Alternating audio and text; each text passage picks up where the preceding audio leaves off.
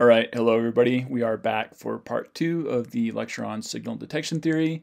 And when we left off, we were looking at this slide. You can see all the little animations on it. Maybe I can just load it up. Where we had basically laid out our assumptions for what's going on sort of behind the scenes in a detection experiment where you're trying to identify whether you hear, or not identify, but detect whether or not there's a signal and some noise being played to you. So sometimes there's just noise, sometimes there's actually a signal there. And what happens is that when you hear a signal, there's more evidence that there's a signal than when there is just noise. And that depends on what's out there in the stimulus itself. And on top of that, you sort of overlay this criterion, which is this line in the sand that you draw basically on the perceptual evidence dimension. And you say, anytime I hear more evidence than that, I will respond present, that there is a signal in the signal. And then if you hear less evidence than that, then you will say, no, there's nothing there. And one of the odd things that I didn't really mention about this is the fact that sometimes with the noise, just random noise out there, you will get more perceptual evidence than is required by the criterion. So that's how you get false alarms. These are the cases where you think there's something out there even though there isn't. Yeah, and kind of what's crucial here is number one, the criterion does not change depending on what you're listening to. You just set that internally, and then you apply it across the board to whatever comes into your ears. And then secondly, there's a difference in the means of the two distributions between the signal distribution and the noise distribution. And what we're going to try to figure out next is how to measure the distance between those two means, between the signal mean and the noise mean on this dimension of perceptual evidence. How might we be able to do that? And there's kind of a clue in these diagrams because the dimension is labeled here in terms of standard deviations from these means.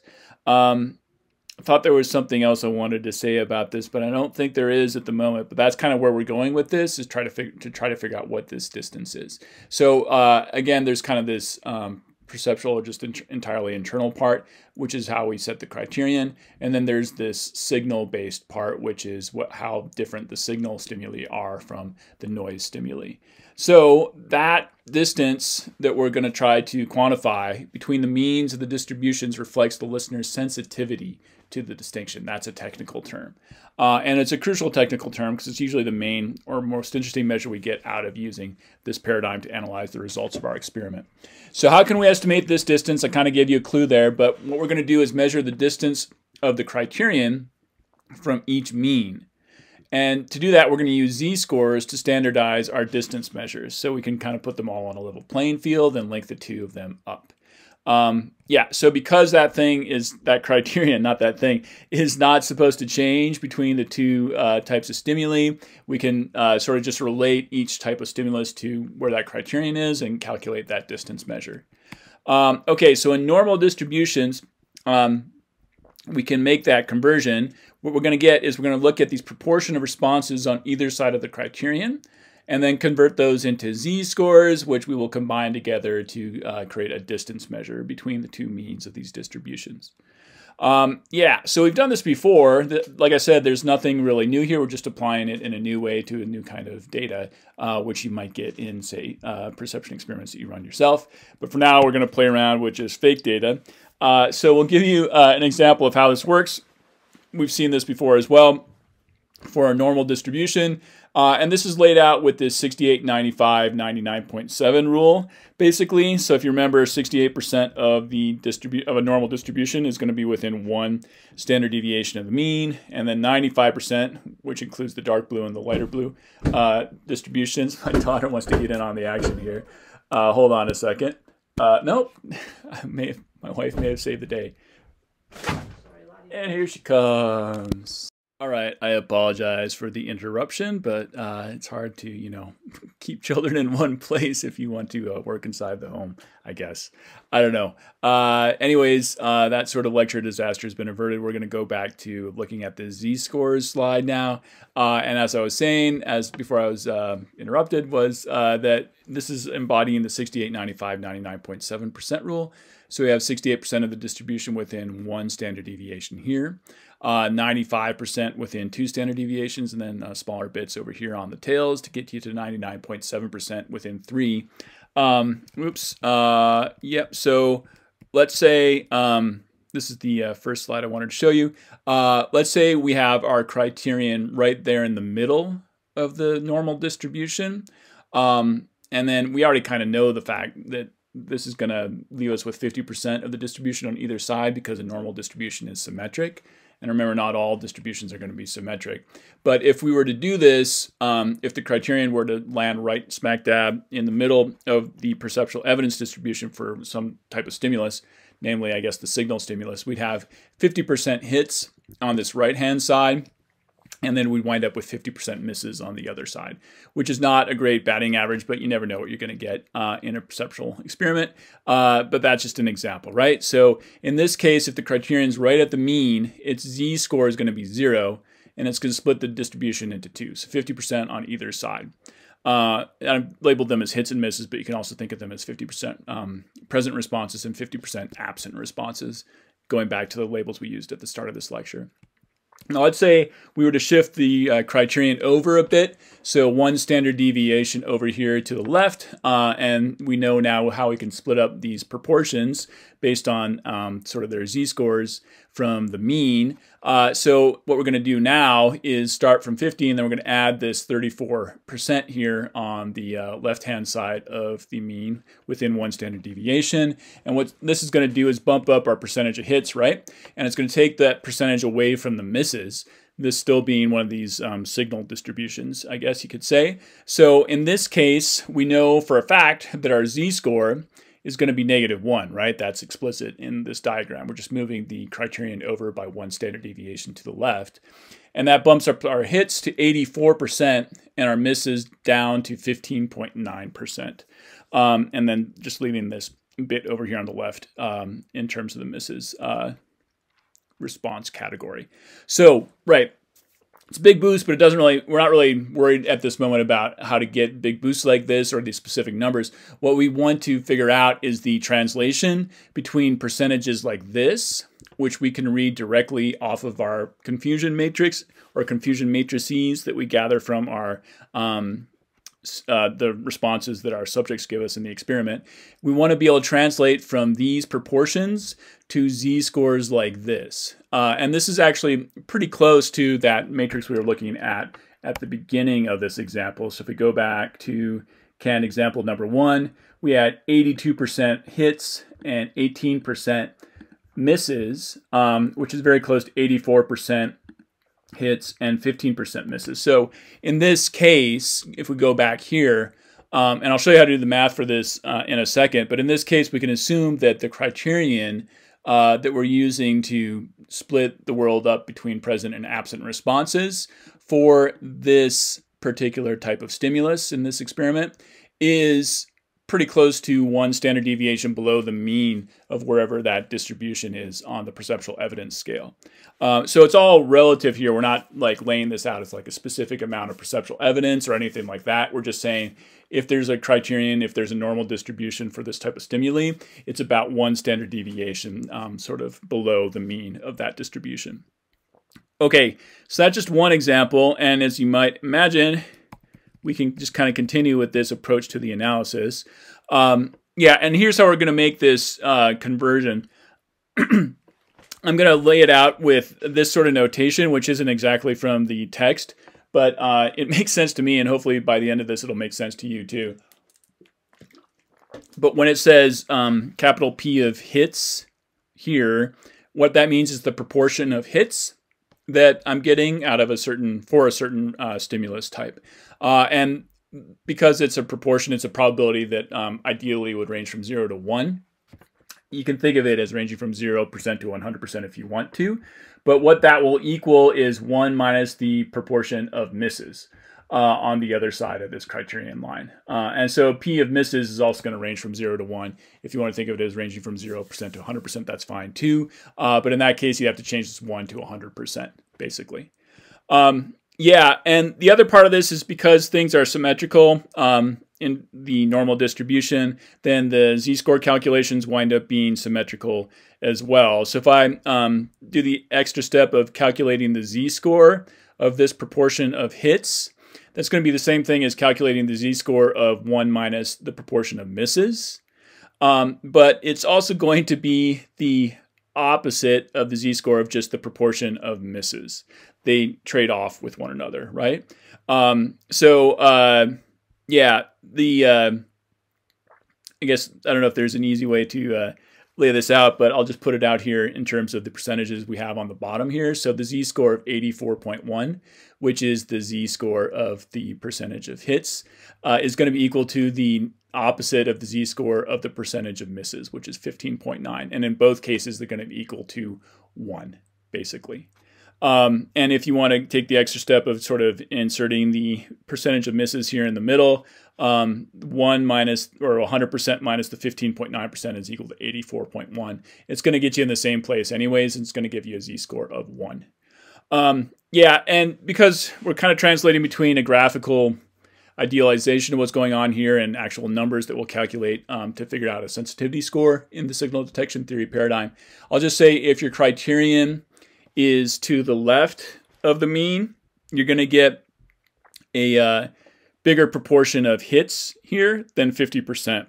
And if that's the case, then your z-score will be positive, even though I've sort of shifted it over here to the left where it's giving you negative numbers. If the z-score, if the proportion is bigger than 50%, the z-score winds up being bigger than 0, basically. And if your proportion is less than 50%, then you get a negative z-score. So you can kind of think of it, I guess, more in terms of what's to the left of this criterion than what's to the right. That might be an easier way to sort of make the graphical conversion in your head, because -1 here translates to 15.9% of the distribution. Okay, hopefully I didn't confuse you too much with that, but the kind of punchline here is that we're going to calculate a quantity known as d prime. It's a measure of sensitivity, and it's the d is, I think, supposed to represent the concept of distance, and then prime is just this little notation we put there to, I guess, say that, you know, this is something we're estimating. But it's supposed to represent the perceptual distance between the means of the present and absent distributions. Excuse me. And we're going to express this perceptual distance in terms of z-scores, as I've alluded to multiple times here. So what we're trying to estimate here is the distance between the means of the noise and the signal distributions, and I think I've got that explicitly laid out here. I'm going to call the mean of the signal distribution mu sub s, and then the mean of the noise distribution will be mu sub n. And I just want to calculate that distance, and it's going to be called d prime. That's how I'm going to label it. So that's what it's supposed to mean in parametric world. But there's also just kind of, you know, a basic interpretation you can get from the response data you collect from your experiment to what z-scores you calculate from those. Okay, so here we are looking at the same diagram on a different slide. But what we're going to do here is we're basically going to combine the z-score for the percentage of hits, which is everything in the signal distribution to the right of this criterion. And then we're going to subtract from that the z-score for the percentage of false alarms. So we're looking at everything over here on the right side of this criterion. So there's a certain proportion of the signal stimuli which will fall on this side, and those will be your hits responses. And then there's going to be a certain proportion of your noise stimuli which will fall on this side of the criterion, and those will be your false alarms responses. And the measure of d prime is just going to be the z-score of that proportion of hits minus the z-score of the proportion of false alarms. Yeah, so that will give you sort of the combination of these two distances. And like I said, the signages here get a little confusing. If you'd rather think of it in terms of correct rejections and misses, that would work as well. You just have to kind of flip the signs around a bit. But if this is working in the way you'd normally expect it to, your proportion of hits should be bigger than your proportion of false alarms. In really extreme cases, that might not work that way if people are just not even randomly guessing, but kind of guessing noise more often than signal, something like that. But normally this proportion would be bigger. And all we want to do is kind of just figure out the z-scores between the criterion and the mean for each of these distributions, and then combine them according to this equation, and we'll get a measure of that overall distance between the two means.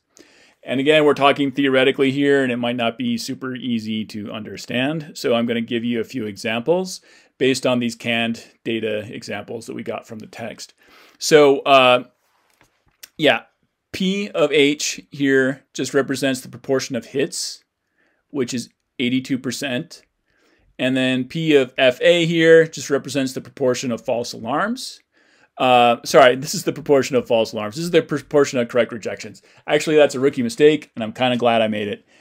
So you kind of normally get into the mode of thinking in terms of these correct responses, but that's not what we want to look at here. As I gave you that example before, like the overall number of correct responses you can get, hits and correct rejections, they can stay the same even if the bias shifts around. But in order to kind of exclude bias from the situation altogether, you want to just look at what's on one side of that criterion line, looking at only one response type to calculate this measure. And then we're going to calculate bias in a different way separately after we get through some examples of how to calculate D prime first. Yeah, so we're only looking at this side, the criterion.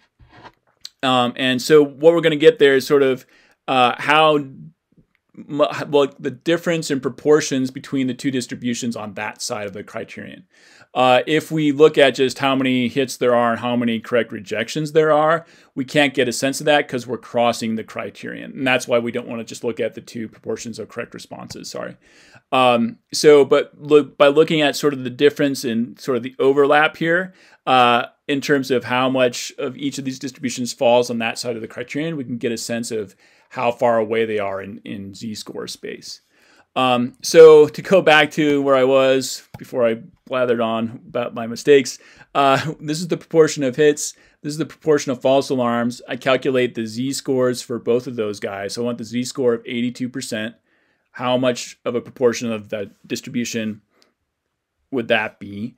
Or rather, if I have 82% of that distribution, how does that convert into a z-score? And it turns out to be about 0.915.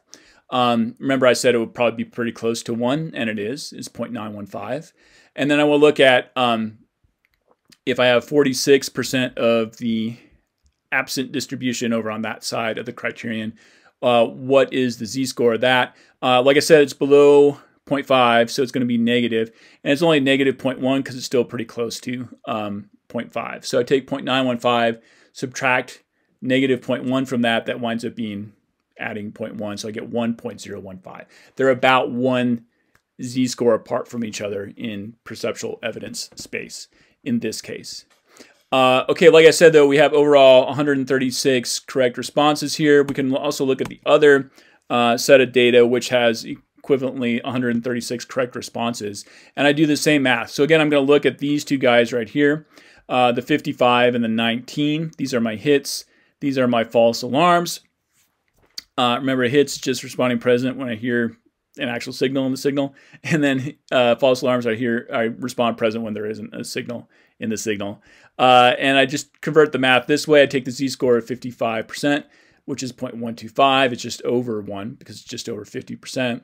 Then I take the z-score of 19%, which is going to be fairly negative. It's negative 0.878. I subtract the one from the other, and I get a total, or a sum, I guess, of a difference of 1.003. So they're both about 1 z-score apart from each other, which is fair because they're both they both have the same overall percentage of correct responses. So that's kind of what sensitivity is representing there, is how, in general, what percentage of correct responses can you expect to get out of the stimuli you're listening to. So what that doesn't show us, though, is this shift in bias that I mentioned before. So up here, we've got more present responses. Down here, we've got more absent responses. Before we get into how to quantify that, I'll just mention there's no absolute meaning to the value of D prime. So it's supposed to represent distances along that perceptual evidence scale, but it's not something absolute. It's all relatively defined, right? Because we're converting from proportions into z-scores. In theory, a normal distribution can stretch out infinitely. Its tails can go from negative infinity to infinity on both sides, but you're going to get pretty close to zero pretty quickly once you get past like about 3 or 4 standard deviations from the mean. So you're not likely to get huge D prime scores if you actually use this approach to analyze your data. If you get a z-score of, bigger than 1, it's pretty substantial, I guess you could say. At the very high end, you'd probably expect 3 or 4, but those are not super common. You can also think about this a bit in terms of that effect size measure, Cohen's d, that I was talking about before. So we have on the one hand Cohen's d, and now we have d prime. But if you remember, for effect size, like 0.8 was supposed to be a pretty big effect size. And that's not even as big as the D prime scores we're getting here. So once you get one standard deviation apart from each other, that's a pretty healthy D prime. Yeah, but there's nothing absolute about it. When you run, you can, calculate D prime scores for like 2 different samples of, conditions in a perception experiment or something like that, and then run a t-test based on all the D prime scores you collect from different subjects. You may, in fact, wind up doing that for homework pretty soon. But in that case, you'd just be making relative comparisons between the 2 samples. The actual specific values of D prime are not that important. Yeah, but basically bigger means, they're more distinctive, and smaller means they're less distinctive from one another. And what I mean by distinctive is it's harder for the listeners to sort of pick out the 2 different stimuli types from each other. All right, I've got a note here. Because like I said, I first came up with these notes when I was still in Excel world, like 20 years ago. And if you are working in Excel, there's a function called normsinv, which can convert percentages to z-scores. In R, you can use the qnorm function. It'll do just the same. And I'm going to give you a homework about all this, and you'll be using R to do it. So you can kind of focus on these commands for now. But that'll also teach you a few other skills as well as we go. A few other caveats about this. Like, once you get to this point, once you know how to calculate D prime from a matrix like this, it's pretty mechanical. It's pretty straightforward. There's a lot of assumptions, like I said, that go behind the scenes for this calculation.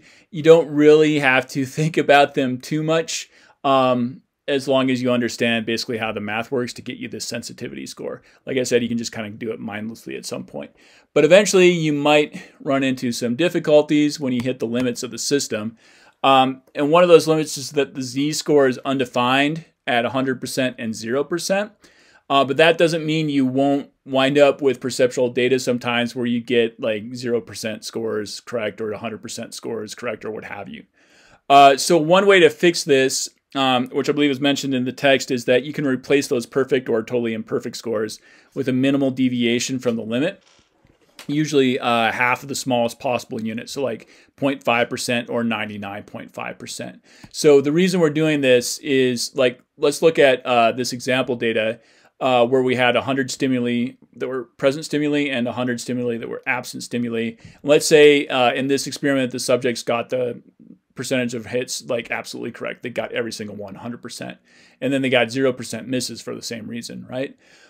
So, in theory, it would have been possible for them to get like 99% of the hits right and then 1% of the misses. So to kind of distinguish this fix from that minimally successful case, what we're going to do is just tweak these numbers a little bit, basically halfway to the worst case scenario, so that we can still distinguish it from that one. And we're going to say, well, instead of 100% correct, let's just pretend they got 99.5% correct. And then instead of 0% misses, let's say they got 0.5% misses instead of that. So we're going to wind up with a fixed data set that looks like this. And then we're going to just use this to calculate D prime. So this is not totally exactly representative of what our data are telling us, because we're patching up the data a little bit. But the difference, basically we can't calculate D prime if we have 100% or 0% at all. It's just the math won't work at all. So we can't really know or exactly say what sort of D prime score we get from this. But this fix is not going to change things that dramatically. Let's say it's 99.9% and 0.1% or something like that. It's still going to be fairly in the neighborhood of what this calculation will give us, but this one will still give us a bigger D prime than if we had 99 here, as opposed to, 98 or something like that. So we'll just calculate this as our percentage of hits. This is our calculation for percentage of false alarms. And if you run the math on that, you wind up with a D prime score of 1.99. So again, that's bigger. That's more of a perceptual distance than we got before because it's about 2 standard deviations. And maybe it's a little bit funny, right? Because it looks like maybe there isn't that big of a difference as we saw before because we have, what is this, about 27 and a half of a difference between the number of hits and false alarms. So this would be 36 units. 55 minus 19 is 36, or 82 minus 46 is also 36. So in raw terms, these are bigger differences between these numbers. But remember, the normal distribution is not linear. So even though this is in its raw terms smaller, because we're getting out to the limits of the distribution here at 99.5, that counts for more basically in the D prime calculation once you get out to those tails. So we're winding up with a D prime score of about 2 here, which is bigger than the D prime scores we got before, because we can distinguish between these two stimuli types better, even though on the surface it looks like we're not doing as well. I will also point out that we do not normally deal with sets of responses that total to 100 in our experimental data. If you have a setup like that, then that's great. It's going to make your life mildly simpler. And in fact, probably won't make your life that much simpler at all because you're probably going to wind up just having the computer do the math number crunching for you anyways. But one thing where that might cause some difficulties is if you have to apply this fix to it and you don't have stimulus numbers that total 100. Give me a second here. So instead of having perfect scores that are sort of like 0.5% of 100, what we're going to do is we're going to replace the zeros and the 100s with just a half response unit above or below the minimum and maximum score. So let's say instead of having 100 present stimuli, we had 20 present stimuli. And then the listeners got all the hits perfectly correct. They got every single one of them. What we'll do here is go down by about half a unit for the number of hits. So we'll knock that down to 19.5. And then for the 0 misses, we'll just bump that up by half a unit for 0.5. And you don't really even need to worry about the misses here. We're just going to bump that down to 19.5. And this is our set of false alarms. So we can run the math with those numbers. 19.5 translates into a percentage of 0.975. So 19.5 divided by 20 is 97.5%. 6 divided by 20 is 30%. So you just plug those numbers in here and you get a D prime of 2.48. And again, so raw terms, so 19.5 minus 6, you shouldn't even be thinking in those terms because what we're really doing is calculating percentages here, and this percentage is pretty big. So percentage difference is pretty big. So 97.5% minus 30% straddles that sort of mean area, and it gives you a pretty large D prime of about 2.5. So this is the biggest D prime we've seen so far. But when you get perfect responses like this, that can happen, right? I guess I'll mention here as well, just a general principle of running perception experiments is that usually it's not a great thing if your listeners are getting perfect scores on your perception experiment, because if that happens, they're kind of not really giving you that much useful information. They're just showing you that they can do the task perfectly right, and you don't know why things might ever break down. So there's lots of ways. I guess the way to put it is you usually get more, I'll put it in sports terms, which is that you learn more from a loss than you do from a win. So if you keep beating the same team over and over again, you're never going to sort of have to face up to your own mistakes. And the same applies to perception experiments. Like once you start making mistakes, then you can start to see some of the interesting things that go wrong in people's heads when they're trying to perceive speech out there in the real world, because they don't get it right every single time, even though normally we understand each other pretty well.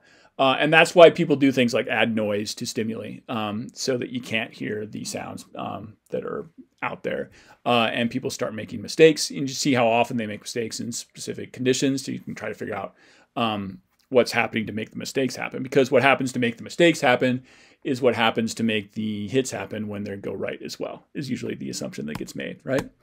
All right, so enough of the philosophy, enough of the sports. We can talk about other elements of this paradigm, namely how to calculate bias.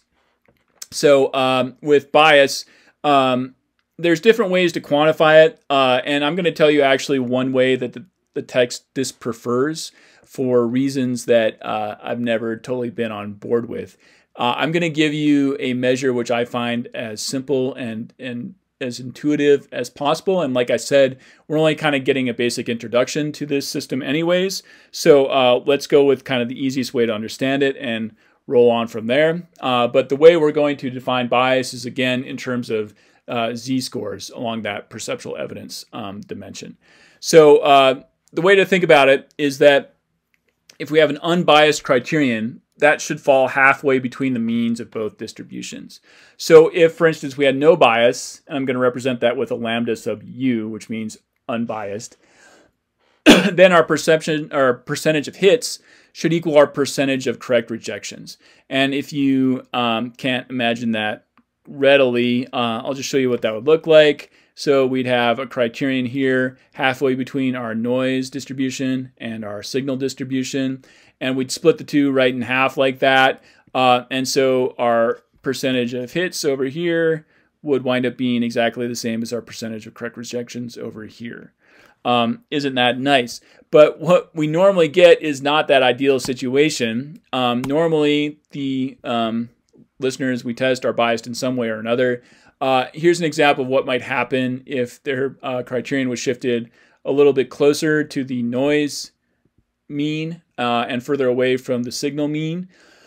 What would happen there is that you'd get more hits and fewer correct rejections. Incidentally, that would translate to like more hits and more false alarms than we had before. But remember, it's not totally linear here, so we can't just go straight from, percentages to z-scores. We have to use that. There's no linear relationship between the percentages and the z-scores. So really the ideal criterion is here, which minimizes our mistakes on both sides. Anything beyond that is going to bump up the number of mistakes we make overall. That's the point I wanted to make about the nonlinearity of this. But anyways, I'm going to label this as lambda sub b. It's the biased criterion, and it's over here a little bit. And this distance between the unbiased criterion and the biased criterion, we're going to call beta, which is the distance in z-scores between those two criteria, or criterion lines, I guess you could say. So this unbiased criterion is a spot that gives us the minimum number of mistakes, which is these two numbers down here. These two proportions down here, our misses and our false alarms. Anytime we move away from that spot, we're going to overall bump up our number of mistakes. So in that particular case where we have a bias criterion, what's under the blue line here is our false alarms, and what's under the pink line over here is our misses. But the way we try to quantify where that criterion is by trying to figure out how far away that is from that unbiased criterion. So we're calling that beta. It's a representation of bias. And I'm not going to walk you through a derivation of how to calculate that. I'm just going to give you the equation here. It's equal to -1/2 times the z-score of the proportion of hits plus the z-score of the proportion of false alarms. And all of this gets added up before you multiply it by the -1/2. Okay, so before we have the z-score for hits minus the z-score for false alarms, so it was a minus in here. In this case, we're adding them together, but then multiplying them by a negative number. So this is a lot of just plopping stuff in your lap without understanding it from the ground up, but it might be easier to understand it with a graphical example. So let's say our d prime score is 2.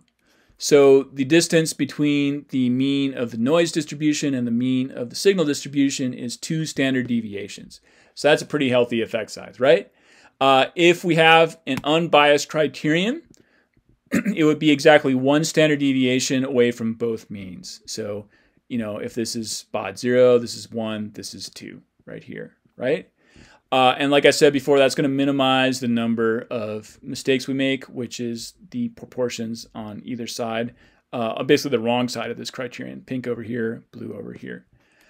Okay, so that's 1, that's -1, and you add them up, you get 2. In this case, the proportions of hits would be 84% approximately, and proportion of false alarms would be about 16% approximately, and that would minimize our overall mistakes to about 32%, right? Because in the unbiased scenario, our proportion of hits is equal to the proportion of correct rejections. If we calculate bias in that case, we use this equation. The z-score, the proportion of hits, is going to be 1. We're going to add to it the z-score proportion of false alarms, which is -1. These two things add up to 0, and if we multiply that by -1/2, we get a bias score of 0. So like I said, I think this is the easiest way to understand bias, and the reason why is because we get intuitive measures like this, where when we have an unbiased criterion, our bias measure is 0. Now, my child is suffering downstairs. Yeah. All right, so hopefully that won't last too long. But anyways, let's move our criterion over half a standard deviation and see what happens to our numbers. So we're moving away from the unbiased spot, which is right here in the middle. And we're moving over half a standard deviation this way. So first of all, what does that do to our proportion of hits? We know the z-score is going to be 1.5 for that measure there. And then our z-score for the proportion of false alarms will be -0.5, because that's the blue line over here on this side.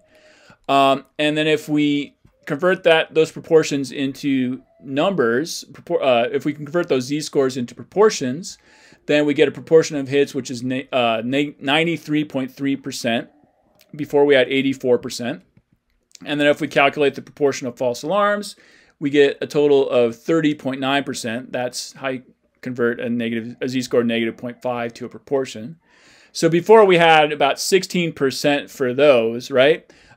So at this point, what we see is before we had a total number of misses of about 32%, which is what you get when you add 16% to 16%. Now we have about 31% false alarms. The number of misses is going to be almost 7% because it's 100 minus this number. So we have about 7% plus 31%. That's 38% overall. So we're increasing the number of mistakes overall. And that means we're going to be decreasing our overall number of correct responses as well. That doesn't matter in terms of the bias so much as just to recognize that when you have a bias criterion, you're getting more mistakes overall. To calculate the bias measure here, as things stand, we basically take what we know. We have a z-score for the proportion of hits of 1.5. We plug that in here. Our z-score for the proportion of false alarms is -0.5. We plug that in there. And what do we get out of that? We get 1.5 plus minus negative, or we get 1.5 plus a -0.5 in the middle here. That adds up to 1. And then we multiply that by -0.5.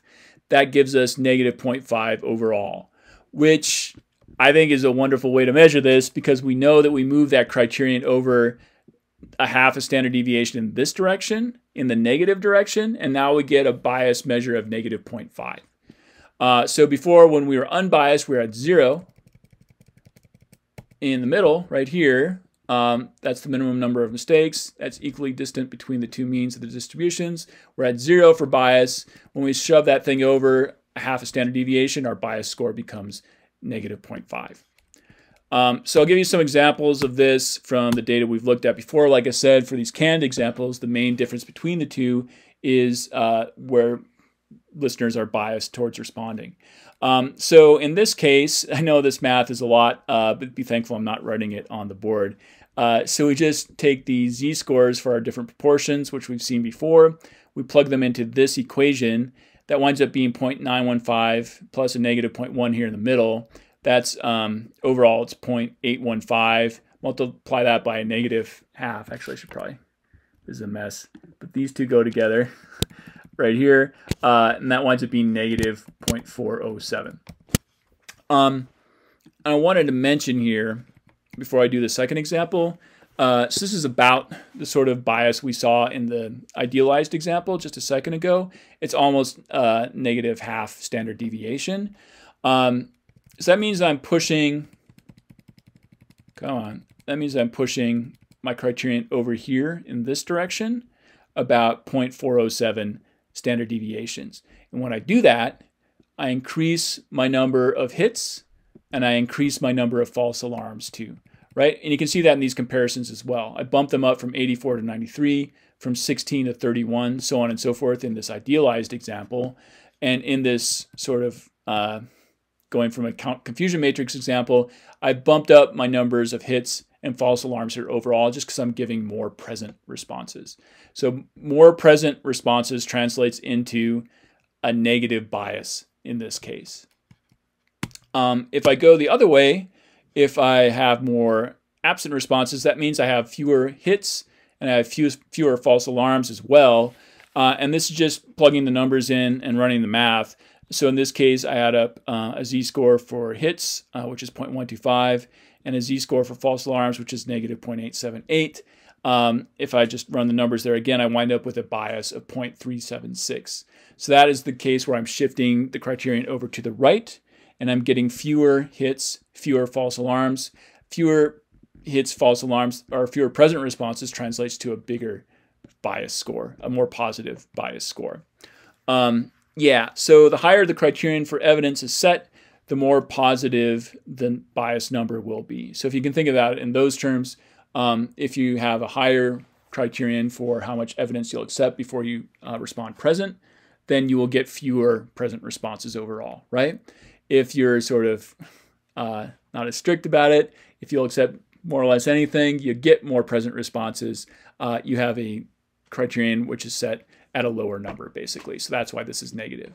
Usually when I run these experiments and I calculate bias, I have to stop and sit and look at the confusion matrices and try to remember what hits and false alarms represent before I can figure out what positive means in my bias numbers and what negative means in my bias numbers. So I'd recommend that you do the same. I know you haven't done this before. It's probably a little confusing, but when you get those numbers, when you calculate bias, take a look at it and say, okay, what does negative mean here and what does positive mean here? And then give an interpretation of your bias numbers on the basis of what you figure out from that, I guess I would say. Okay, that's all I'm going to say for now. I have a few examples from real life experiments where I've applied this measure, but that's all I've got for how the basic signal detection theory paradigm works. So I'm going to save the rest for a short video to end this one, and I'm going to call it for now. Keeping in mind that what will happen with the next experiment or examples is that I'm going to base a homework on them. So make sure you understand how all this math works and at least the general principles behind the paradigm itself, so that you can apply it to real life data for homework here in the future. All right, I'll see you again in just a minute.